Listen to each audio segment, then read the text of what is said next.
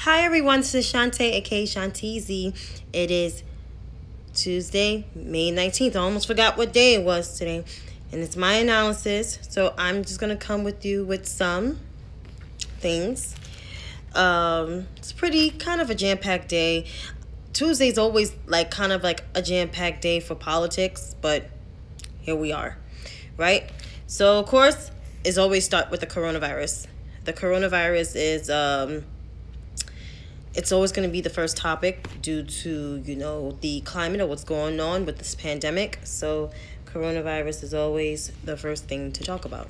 So here we are. So the federal response, we have 1.5 million cases, 92,000, almost 93 deaths, and of course, no mass testing. What else? Donald Trump's press conferences completely deranged from crazy. Yeah, crazy shit. So, he had a press conference, I believe, this morning at the White House, I think. In terms of cases, hold on. It was so much he did. Oh, yeah. This morning's press conference. There we go. So Trump was asked about why he's promoting hydroxychloroquine because of his yesterday saying that he's been taking it for a whole week, which I'm like, how you taking hydroxychloroquine for a week? That's supposed to be for people that have lupus and that's battling malaria, but you would have had side effects because you're in a high risk age group. He's 73 years old and he's over 250 pounds. Like, he's basically obese. Like, how you taking hydroxychloroquine, I have no idea. So that being said, and then he also claimed that he has worked with doctors and proven that this drug actually helps people to recover from coronavirus, but we all know that's definitely not true because the studies prove that actually there was people from the hospitals that actually got sicker taking hydroxychloroquine, and some people actually died from taking hydroxychloroquine because it's actually not for people that's battling coronavirus. It's for people that battles lupus, that is diagnosed with lupus or had malaria, right? Because it treats malaria and it treats people with lupus. Lupus is ongoing. Malaria is something that you can get rid of. You can die from malaria, but you can actually treat malaria with a hydroxychloroquine. He was also asked about the medicine has a great reputation for people that has lupus. And he said frontline workers are taking this medicine. And he said frontline workers will not show up to work without taking hydroxychloroquine, which we all know that is a complete bull-faced lie. So when a CNN reporter was asked about all these accusations, like where this is coming from, basically she was like, I don't know where he's getting this information from. She said all the things that all the American people have said. Like, where is he getting this information from? Because it's proven to be a dangerous drug for people that's battling coronavirus, right? And then she says that workers might be taking this thing, but doesn't mean that all workers is taking this thing. Like, it's not proven. So once again, like, these are all the lies that come out of Donald Trump's mouth. And then he had another press conference at the White House, his cabinet meeting. And he basically said, the numbers are going down again, which you all know that's a lie.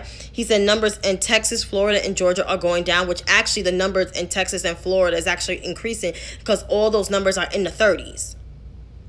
They're not as high as New York numbers or New Jersey or California or Illinois or Massachusetts, but they're up there. Those numbers, they're like up in the 30s and 40s. I'm not sure about Florida's numbers because it's actually higher than Georgia's. I know Georgia's, the last time I checked, was in the 30s since they're reopening. And other states are reopening tomorrow, which 17 states, cases of coronavirus has increased as the trajectory in New York State has gone down. But I'm going to get into New York State in a minute because I'm going to cover a little bit of Andrew Cuomo's briefing. But yeah, Trump lied. And then he's also said Ben Carson is doing a good job when Ben Carson actually reversed a lot of the HUD policies under the last administration that actually helped people like me and you. Also, he keeps saying we have the best test in the world. How are we going to have the best test in the world when we're actually not testing not even 25% of the population? We only testing about,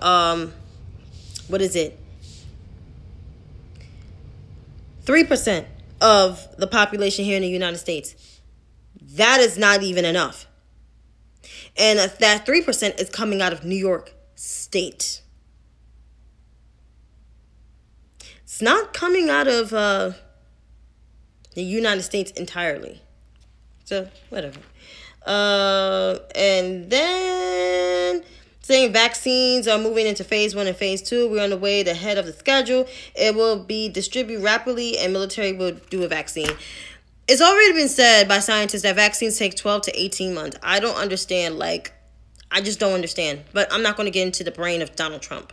And then he's cutting all these regulations. He was saying all other things when it's supposed to be pertaining to the coronavirus. And then, so he was asked questions. He was asked numerous of questions, but there's questions that stuck out to me. And one of the questions is, Trump was asked about a plan to help 36.5 million people. It was a female reporter. She said, what is your plan? When are you going to announce your plan, to help 36.5 million unemployed Americans back to work? Because you're overseeing a huge economic despair since the last century almost. And he was like, we have announced a plan. We are reopening states. That is such a nasty question. No, he said, you're such a rude person. And then she was trying to ask him a follow-up question, and he skipped her over to the man. And that's what happened. So, like I said, 17 states have seen increases in their cases since their reopening. And that is including Georgia, that's including Florida, that's including Texas, that's including Maryland. And there's several other states, too, that saw increases in their cases, while big cities like New York City has seen a trajectory gone down. Even though we still got the most cases, but there's people that have resolved. We don't know the numbers of the people that resolved in New York State alone. You only got from a few states that resolved from the coronavirus.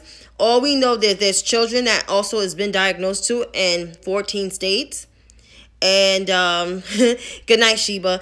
And that's just what it is. That's what we are. So if you think kids don't get affected, kids get infected too. And from what I was told from other people that I know, that some of their kids was in ICU and was lucky to get off. Because a lot of people that's on the ventilator or in ICU do not come off. They don't. So that's just what it is with Trump and his responses. And then he was also asked about, Nancy Pelosi. He said, I don't discuss Nancy Pelosi. I guess he feels upset because Nancy Pelosi kind of stroked his ego about him taking hydroxychloroquine, like how he is morbidly obese. Because it's true. He is overweight. He's almost 300 pounds. He's 6 foot, but he's almost 300 pounds. And then on top of that, he's older. He's in his 70s. Like, he's at risk already in the at-risk age group of coronavirus. He doesn't even wear a mask. So right then and there, he's at risk. So why would you take something that will cause effects to your body? But then again, we don't believe it because Trump is lying. He just doing this so other people can take this drug and put their health at risk. Because that's what the strategy is. And that's not a good strategy because there's people that actually take his words, and because he does hold the highest office of the land, people are taking his words seriously because they voted for him and they believe in him. They believe that he will fix miracles. There's people out there, and I'm pretty sure there's people that follow me that do support him, which I have no issue. Do your thing. say no more. But you want to be careful of first injecting bleach in yourself, then taking a dangerous drug. Listening to the words, and I shouldn't say this, in my 34 years of life, and as in my childhood, I should say, I always took the president's word seriously, even presidents I did not care for. But the simple fact is now that you have someone in that same position who constantly puts out mistruths and falsehoods and conspiracy theories and saying this will heal you, this will cure you. And now the same person that tells you to inject bleach and other disinfectants in your body and now to take in hydroxychloroquine. It's like, why hold this man's word seriously? And it's so sad because he is the leader of the free world and we live in a free world. So think about that. Let that sink in. Next on my topics, Lord have mercy. Cuomo's briefing basically summed up some things about let's see. Yep, there we go. So Cuomo's briefing is mostly talked about the curve is flattening, because the curve is. The number of hospitalizations are gone down. But however, it's still a staggering number. We're still not out the woods yet. But ambulance services on Long Island and elective surgeries are resuming. We don't know the case in New York City yet, because due to the fact that we may not reopen. I don't know if we're going to reopen on the 28th if we don't meet the 3 metrics of the 7 metrics, which I'm cool with, because I want to be safe going to work. I want to be safe to get on the train. I just want to be safe going outside my house. And until then, I don't mind staying home or even working from home. I don't mind. Literally. While taking the steps with reopening with very few crowds, he wants to have few crowds of 10. I think we should have no gatherings at all, because there's no vaccine. And we don't know how people are still getting sick from coronavirus. We don't even know the amount of people that recovered from coronavirus in New York City. No, excuse me, in New York State alone. We know the number in the United States, 350,000 some odd people and counting, but we don't know the physical number in each state of how many people have resolved. So that's why I'm very leery about gathering. I don't even see my family because I want to make sure to keep them safe. Catch my drift? So, yep. He also stated about Memorial Day that there will be the traditions will be televised and vehicle parades are acceptable. Vehicle parades are okay long as the cars are distant from each other.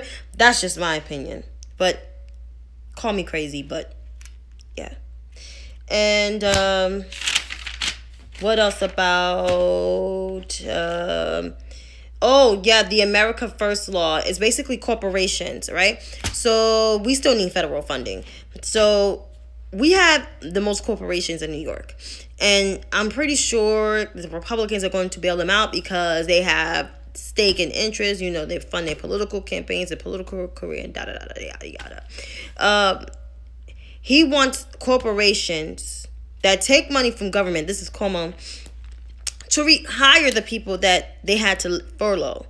Honestly, to tell you the truth, I don't think that's going to happen because of what happened in 2008, how AIG laid off so many people, and then when they got the bailout money, they paid themselves with that money. I remember that because I was trying to get a job at AIG, and the way that they paid themselves was despicable. And there's people that were VPs that were laid off and executive direct were laid off. And the fact that these higher ups paid themselves was horrible. It was horrible. And so Governor Cuomo was the AG at that time. He did, sue them, but still, I don't trust that. So I just want him just to fight harder. I really don't want these corporations, that's the progressive thing, don't want these corporations to take any money from the government. Anything money from the government should go to the average American worker, because they have families and bills and rent or mortgages to pay. That's who it should go to, not corporations. It should go to small businesses, because they are the brink. They make up our economy too, with consumer spending. Because consumer spending makes, we are a consumer spending economy. So without consumer spending, the economy will tank. Banks don't keep it alive. They keep it at a float, but they don't keep it alive like consumer spending. That's our spending. So think about that. You can catch more of Cuomo's briefing on YouTube or Facebook Watch, whatever you got. Okay? So, yeah. So the Ahmaud Arbery and Breonna Taylor case. Breonna Taylor's boyfriend was released. That's furthest that I got. I didn't get the chance to read up more on it, but I probably will provide a little bit more details tomorrow on their cases. All I know is please watch their cases, and because these things here, for them to be murdered the way they were murdered was senseless, and it shows that it feels like our we don't matter, and black people matter. All people matter. And killing people of color because you feel like they fit this description shows how racist these people is still living till this day. And racism has been before the current resident of the White House. It's just more emboldened. And people feel like they can get away with things. And we living in the 21st century. You're not going to get away with just killing a black person just cause. Hell no. That's why it's called the First Amendment, free speech. March up and down that street that they got to. Physically distance. That's right. Raise awareness. That's right. But I'll bring a little bit more on that case. These cases probably tomorrow or Thursday. Politics. So, Mitch McConnell. Moscow Mitch. Hashtag. And the Republican Senate wants to subpoena Obama administration officials for a letter that was declassified by the Republicans that Susan Collins emailed to herself about Michael Flynn. Michael Flynn was the who succeeded Susan Rice's job as the national security advisor. And that email was concerning Mike, to give Mike Flynn sensitive classified information with Russia, because he was talking to the ambassador of Russia. They had like a quote unquote working relationship, like a compromise relationship. So basically he's like, I do this for that. It's almost like a quid pro quo in my book, because President Obama imposed sanctions, economic sanctions on Russia because of their interference with the 2016 presidential elections. Like any other president, you interfere in my elections, I'm going to impose goddamn sanctions on you. And then days before leaving office, he kicked all Russian companies out within, you had 3 days to leave. And that's what it was. And I guess, and he also was warned, Donald Trump was warned not to hire Mike Flynn because of his complicated relationship and because of all other things that he had done. Because he was an Obama administration official, he was fired. So now the fact that he was chosen as the national security advisor, it was something fishy. But he was he was flagged by Sally Yates, who said he might be compromised, he might be blackmailed, which is, they had it coming, because he pled guilty months later in court. Maybe, no, excuse me, like a year or two late in court. So now they're trying to overturn that case and try to pardon Mike Flynn. I'm like, no, he was responsible for the collusion in the Mueller report, along with Paul Manafort and George Mustafa, all of them. So my thing is like, why? This is all a distraction. This is all a distraction. This is what supposed to be the Obama Gate thing is. It's a distraction, a complete distraction from the fact that almost 93,000 people are dead from coronavirus. You have 1.5 million cases of coronavirus in the United States, the most on the entire globe, on the planet. And so now he's trying to deflect. I want people to not pay attention to this crap, because this is why he got in. He deflected. And of course, there was a lot of lies about Hillary Clinton and a lot of this and a lot of that. And now that we got the most corrupt administration in the White House, people, I need people to pay attention. Listen. Donald Trump is trying to deflect and distract from the truth of his own mess ups with why we are quarantined at home. I'm a need for people to pay attention. Do not give in to his bull crap. Worry about voting him out. That's all I got to say on that. And instead of them not focusing on the HEROES Act to pass it, because it passed in the House, you're going to worry about subpoenaing Obama officials when people, almost 40 million people are unemployed. Some of them can't get unemployment.